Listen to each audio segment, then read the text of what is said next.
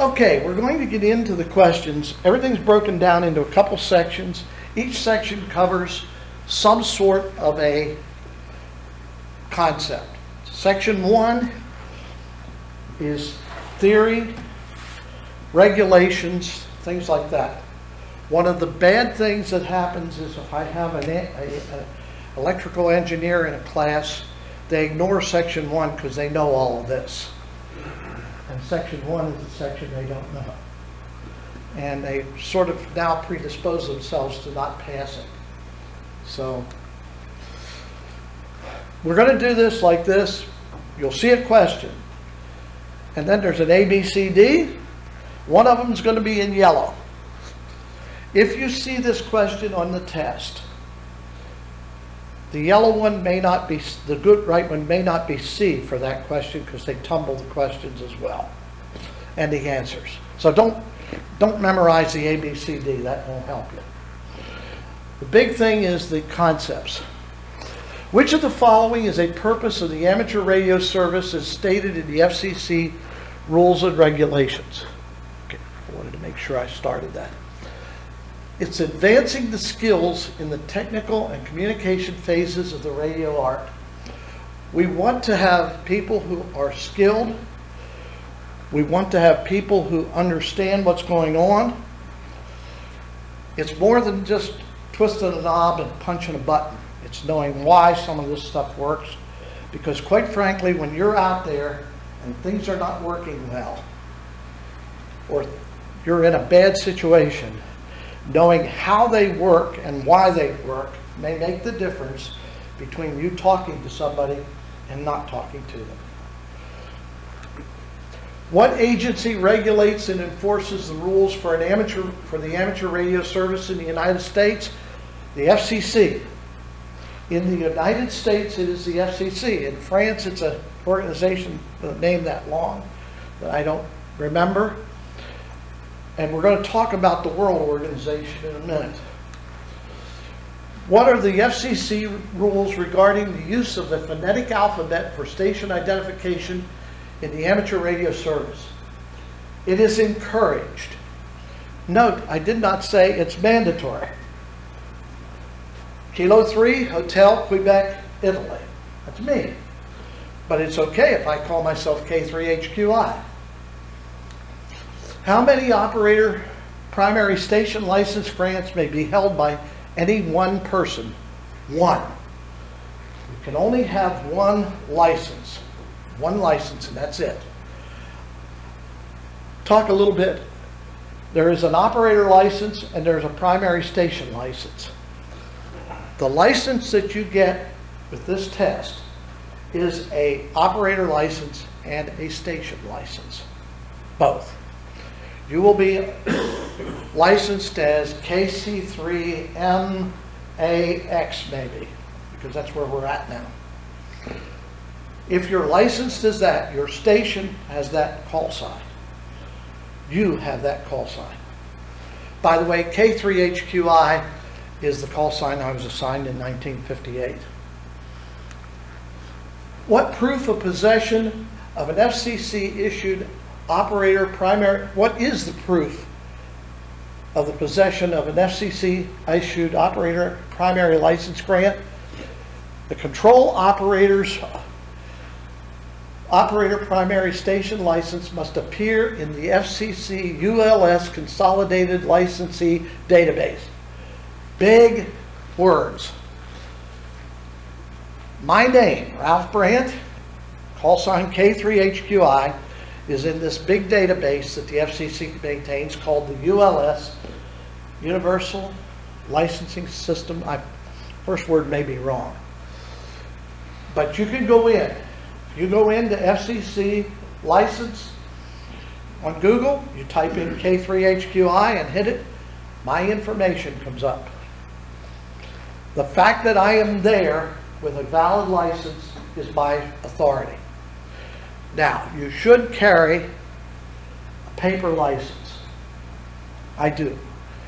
When it comes, it's a wallet card and a 5x7. I cut out the wallet card, laminated it, put it in my wallet. I have it with me. If I wind up somewhere and need to prove, I've got the proof. But if my license is revoked, it's not like PennDOT, I don't have to send the license back, so I've still got it. If you have doubts about somebody showing up, are they a ham? Google the ULS.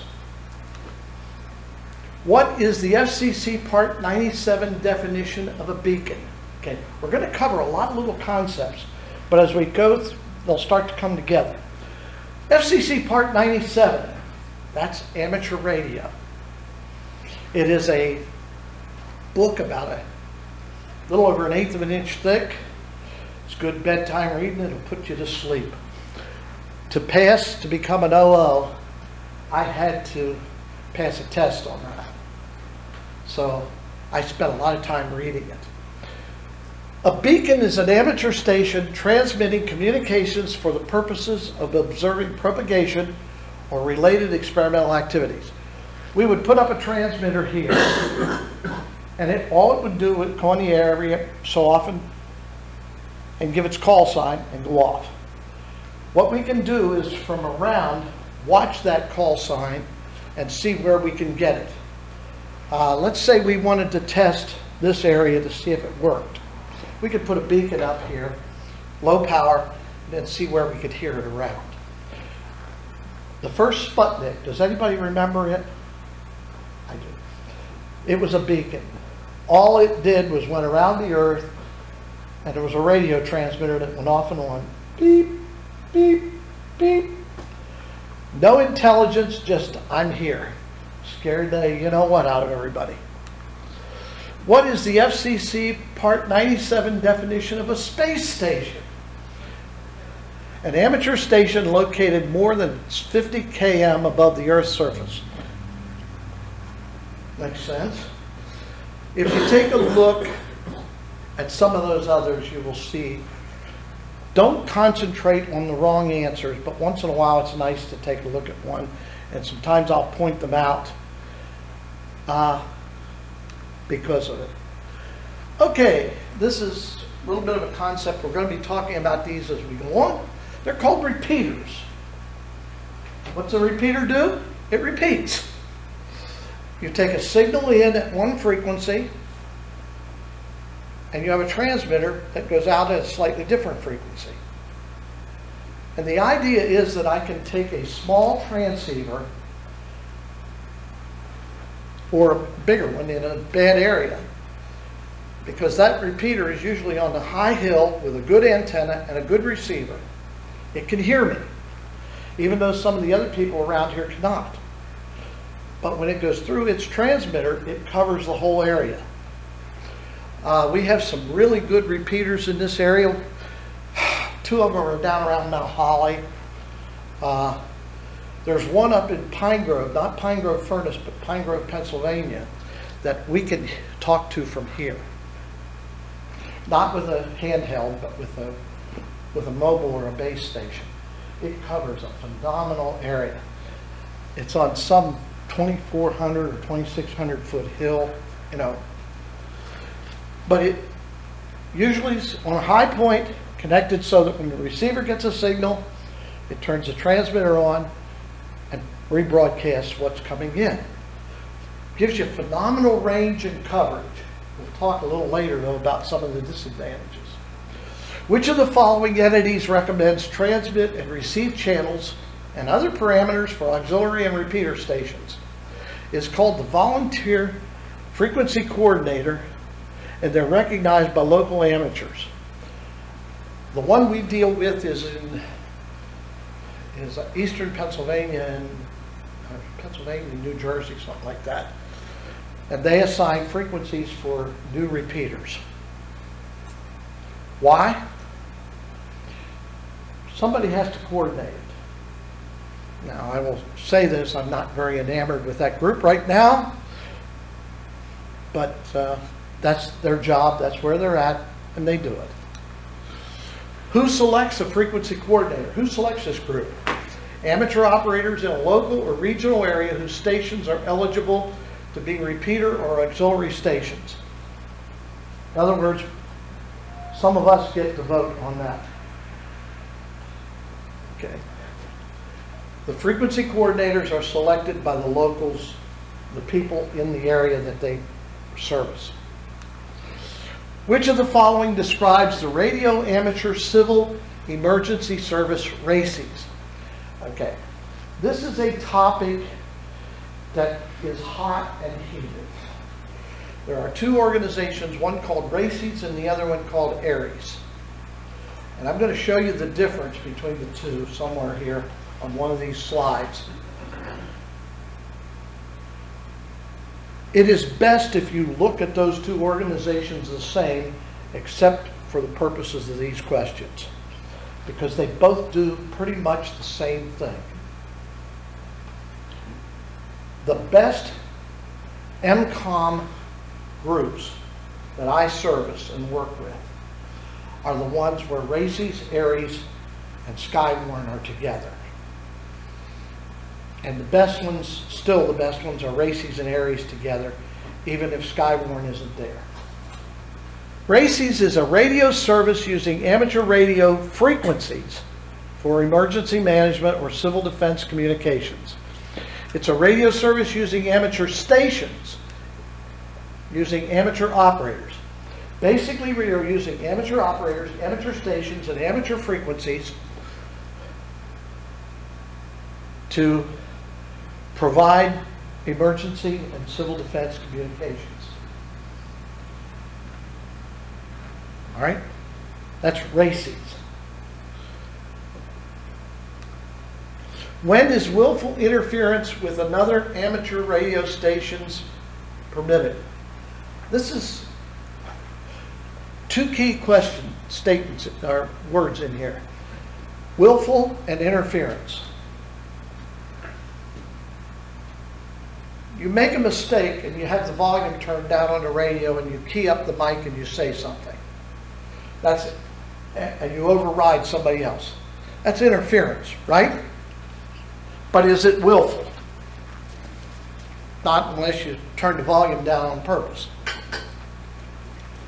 Okay. Willful interference is what you hear on CB, where two guys are jamming each other. But at no time is that allowed. As a matter of fact, that's one of the ways you can lose your license. Okay? And doggone it, you should. I'm sorry. At no time is that allowed. Let's talk about the ITU and the FCC.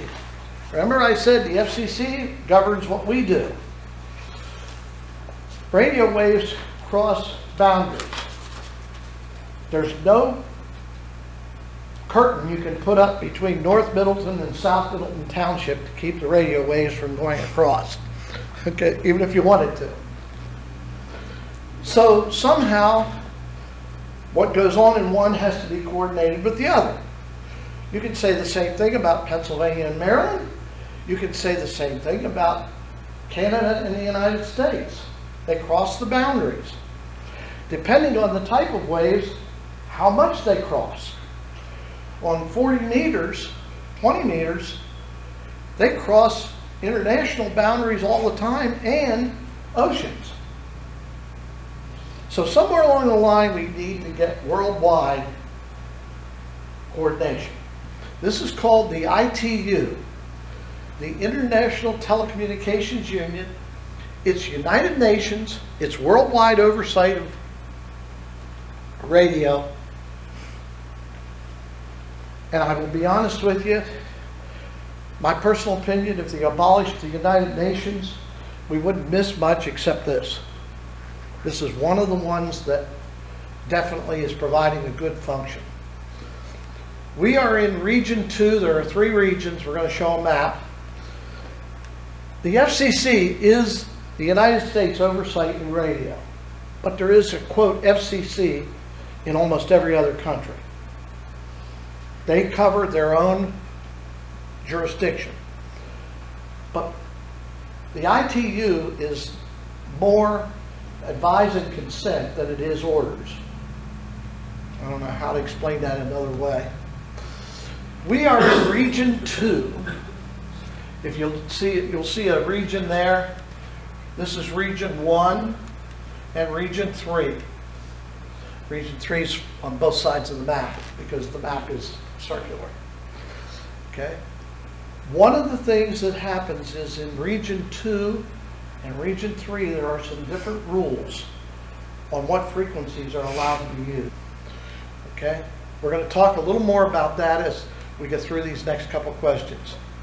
What is the International Telecommunications Union? A United Nations agency for information and communication technology issues. It's more than just radio. It's a lot of other things, but the radio portion is one of the large ones. Which amateur radio stations make contact with an amateur radio station on the International Space Station using a 2-meter and 70 centimeter band frequencies? Okay. As we go on, we're going to be talking more about the 2-meter band and the 70 centimeter band. The reason they are covered so extensively in the technician test is those are the 2 primary bands technicians use. Many of our radios are called dual band radios. They work on those 2 frequencies. Okay? You can switch back and forth. You don't really even know you switched, other than the number on the screen. Any amateur holding a technician or higher class license can talk to the ISS. All you got to do is catch them when they're passing over and have a schedule with them. Almost every person who has been on the ISS has been an amateur radio operator, no matter what country they're from. There is an amateur station on the ISS. Now, if you were cooped up in a place with 4 other people for a year, wouldn't you welcome talking to somebody else, even if it was some school kid from Carlisle?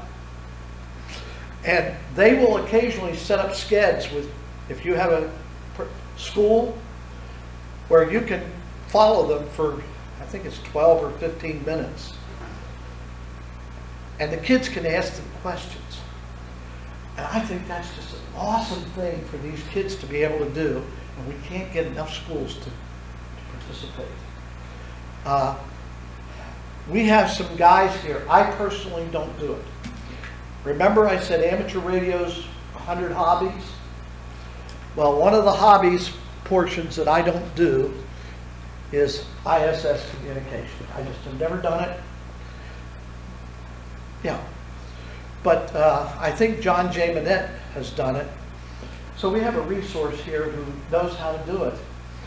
And I have a sneaking suspicion that we wouldn't have to hog tie John and drag him out to a school to get him to do that.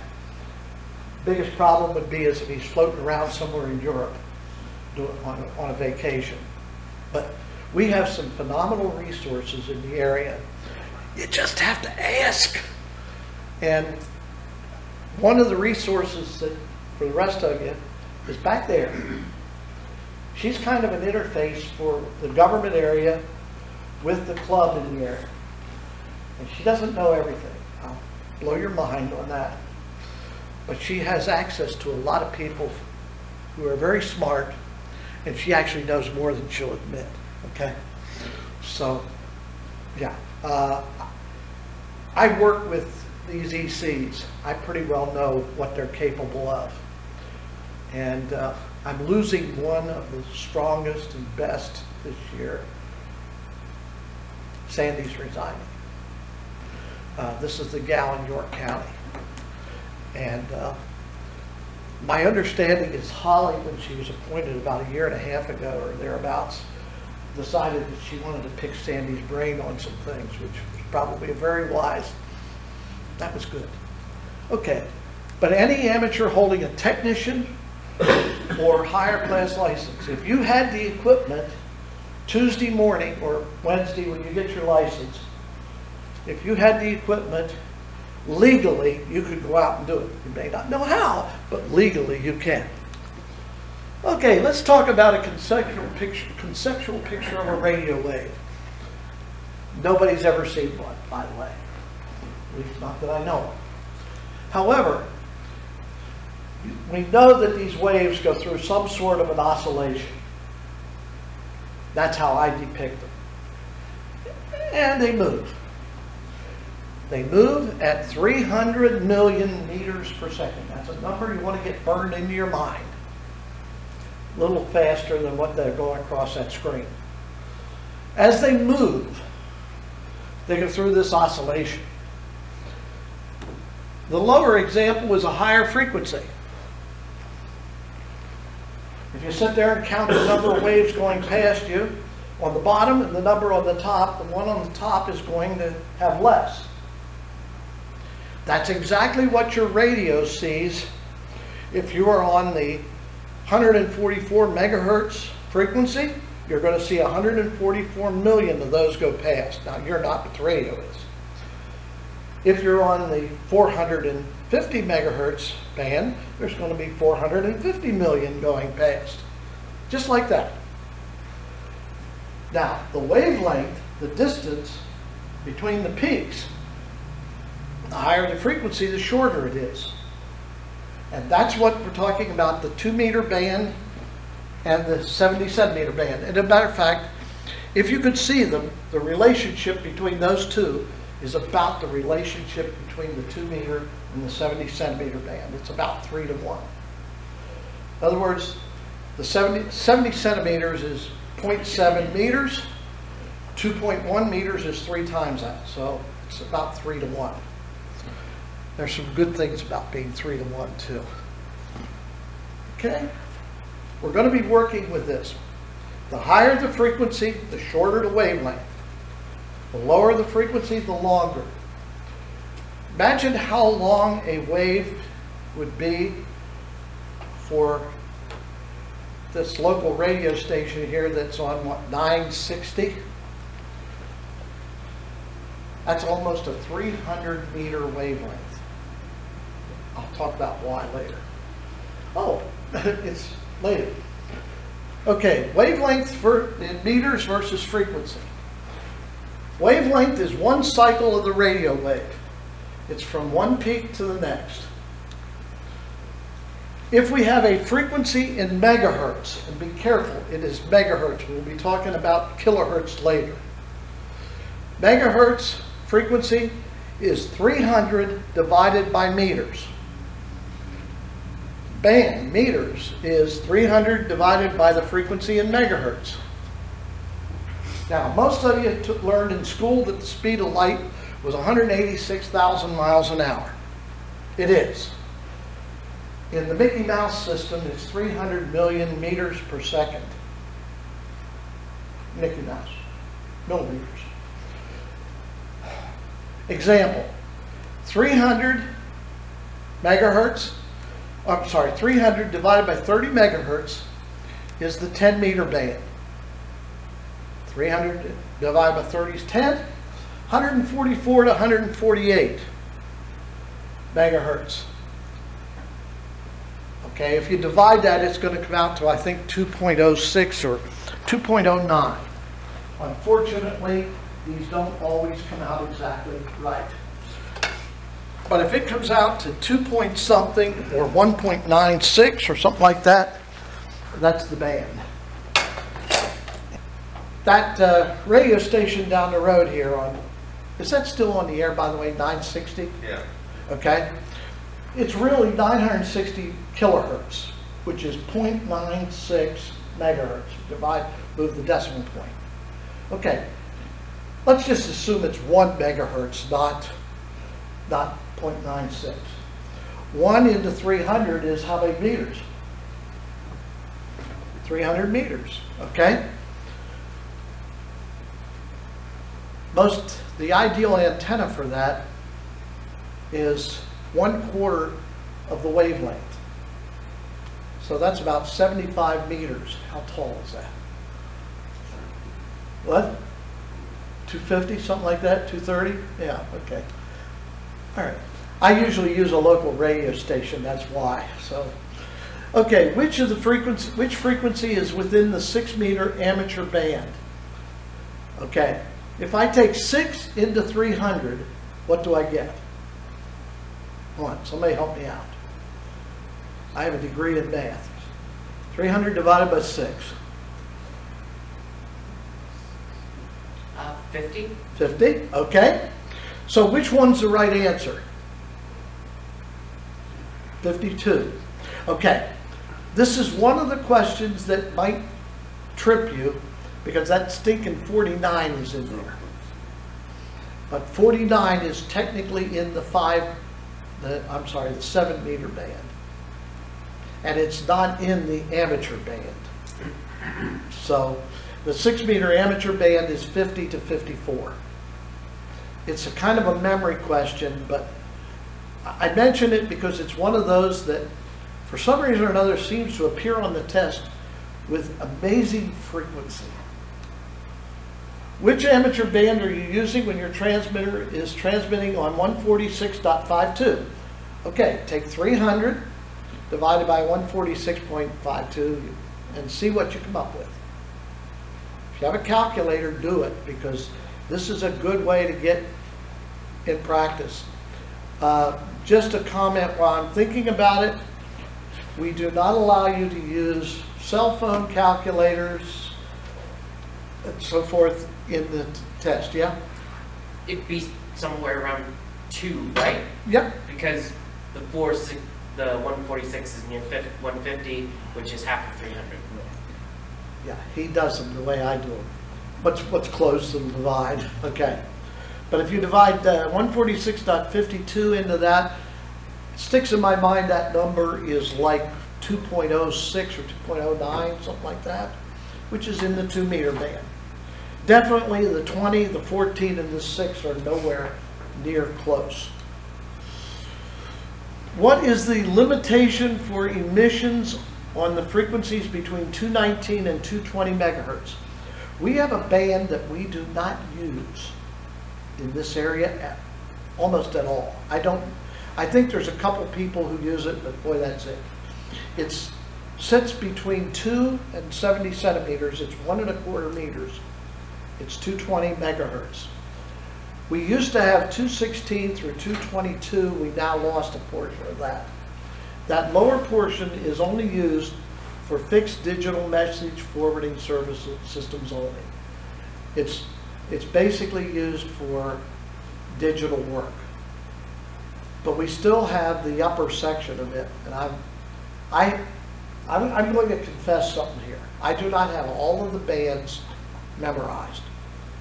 At my rig, at home, I've got the chart that I look up at if I'm not sure. Okay, because my transmitter will go outside the frequencies that we're allowed to have. Now, my rig that's in the car is programmed for legal frequencies.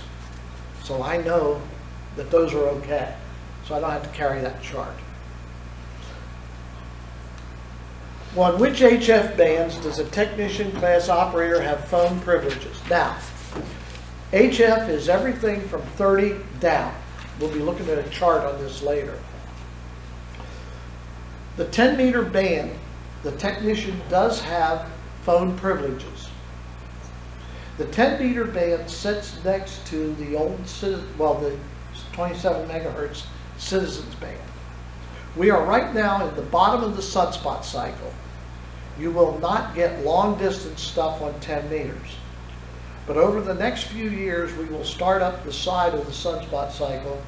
And when we do, you will be able to talk halfway around the world with 10 meters. You're only allowed 200 watts, not the full 1500. Technicians are only allowed 200. However, on 10 meters and 6 meters, which is just above it, I talked to Quito, Ecuador during the top of the sunspot cycle back in 59 or 60 with only a few watts. I'm trying to think what I was using at that time. I'm going to say 15 maybe. My largest transmitter at home on HF is a little over 100 watts, well within the technician limit. And I routinely hit places all over Europe, Eurasia, the United States. I don't have an antenna that targets Asia real well, so I've never gone across the Pacific. But a technician can do an awful lot with that. Now, I'll bring a smile. There is a move afoot now to give the technicians some 40, 80, and 50, I forget the other one, frequencies, which can do long distance even in the bottom of the sunspot cycle. So we are, the reason for it, by the way, primary reason is to get the technicians capable of helping in long distance emergency communications. Because right now they can't use those frequencies. And we want that. Well, they can, but it's CW only, right? Yeah, it's CW only, yes. And, but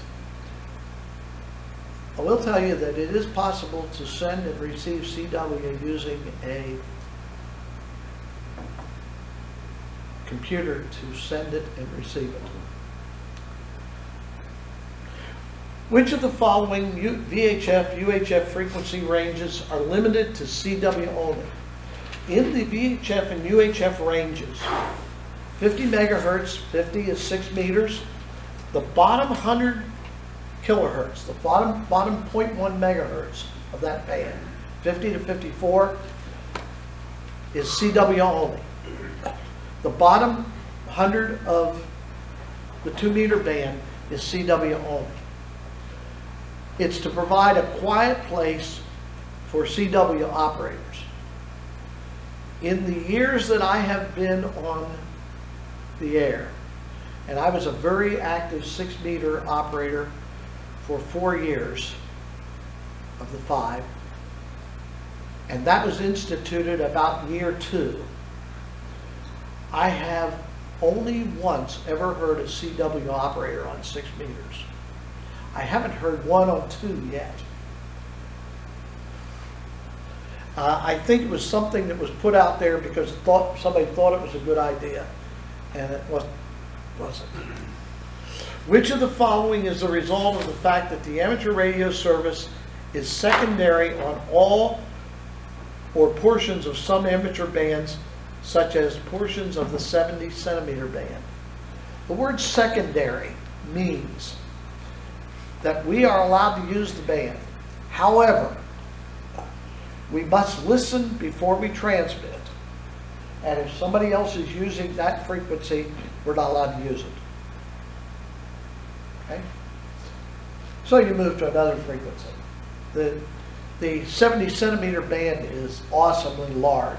U.S. amateurs may find non-amateur stations in those portions and must avoid interfering with them. It's basically the old willful interference. You don't interfere with somebody.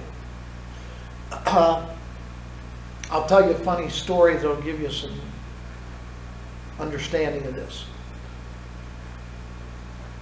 Britain does not have ITU region, whatever it is, one for Britain, does not have portions of the 70 centimeter band open to amateurs. It's commercial. So the Brits build this bomb handling robot. Some British company builds a bomb handling robot, and the radios are in the middle of the 70 centimeter band, and they ship them to the United States. Can you imagine this bomb handling robot getting ready to pick up the bomb? Some ham down the street keys up their transmitter and he goes, ah! Okay, well, all right.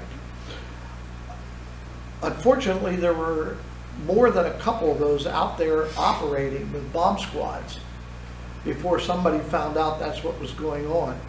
My understanding is the person who found it out was somebody who turned the transmitter over and said, oh my gosh, the label said 440 something megahertz. And it took a while to get them refitted. You know, you're taking a risk if you use it. So that's one of the reasons for the coordination.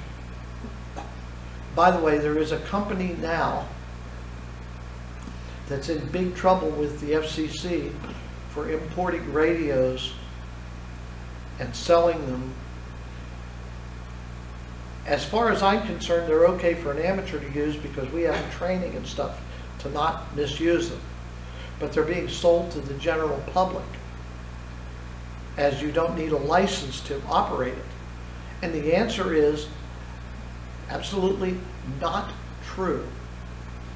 Because you could have a GMRS license, a ham license, and be legal to use them on those frequencies. But they violate some of the other rules for the services except amateurs. And they're now under indictment for it.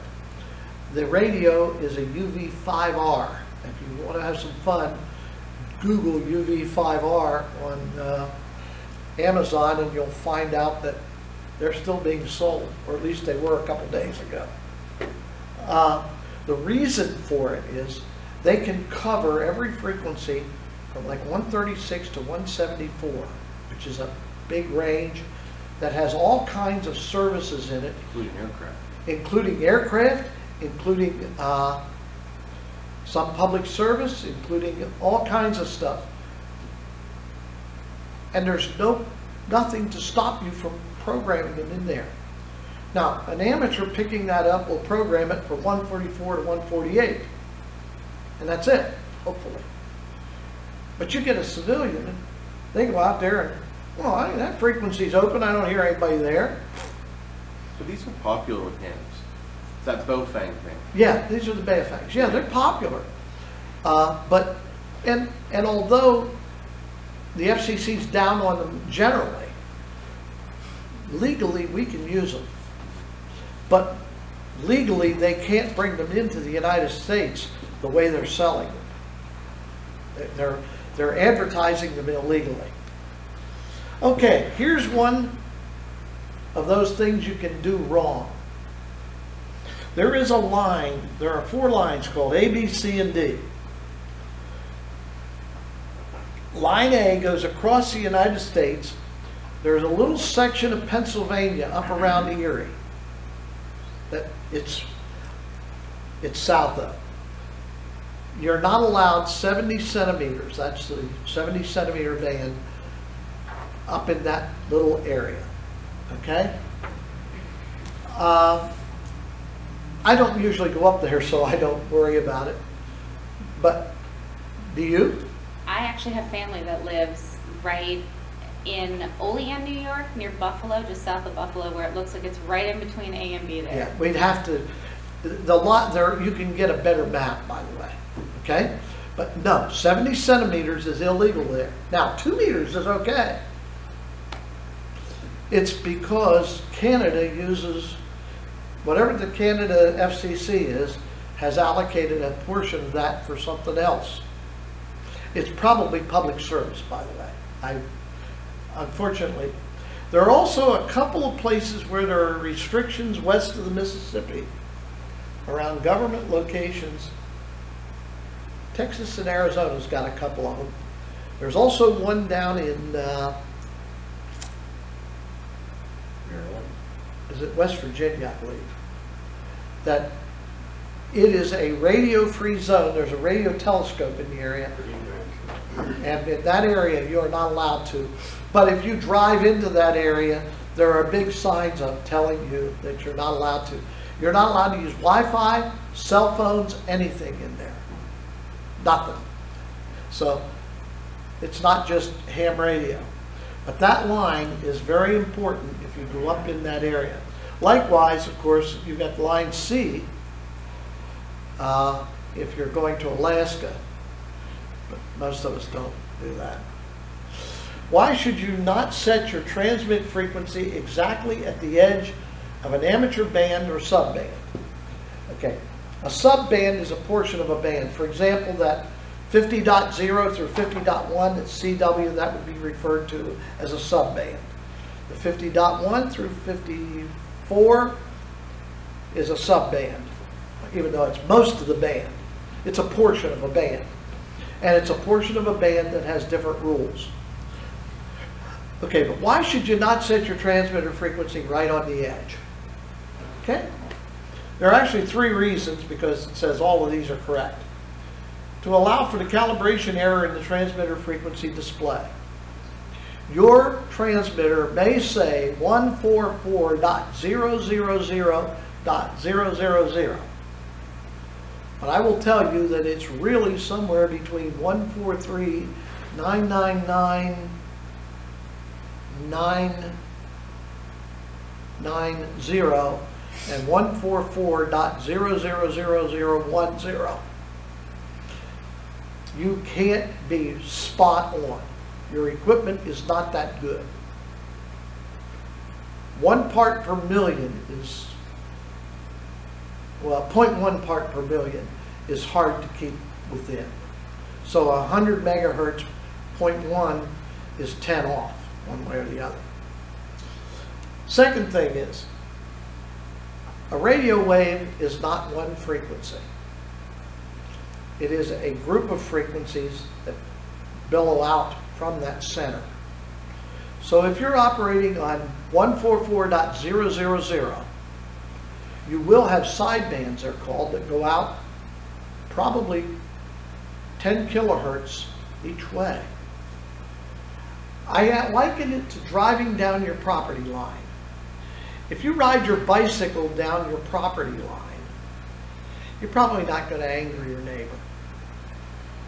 But if you take your 4-wheel drive Jeep and mud down the property line with the center of the Jeep on the property line, what have you just done? How's your neighbor going to handle that? What? Depends on your neighbor, okay? And that's the case here. The only problem is there's also a rule that says you're not allowed to do that. And that's what happens if you set your transmitter right on the edge. You're going to be violating your neighbor's frequency and into your own. So you always want to stay with the one wheel, or with both wheels on your property line. Also, the transmitter will drift. Even if it started out, when you hit the button, spot on, it'll do this. Not very far, but it'll do it. Back and forth, up and down. So all of those are correct. This is why the Baofeng UV5R in the hands of a person who doesn't have a little bit of knowledge is dangerous. And it's why it's illegal. The FCC does not want somebody out there being able to key in frequencies and use them if they don't know what they're doing. Okay? Now, to be legal, that radio would have to be able to be programmed only by a computer. So that typically it would only be programmed by a technician who knows what they're doing. And then they can switch channels. When you finish this class, you will have a good idea of what is legal.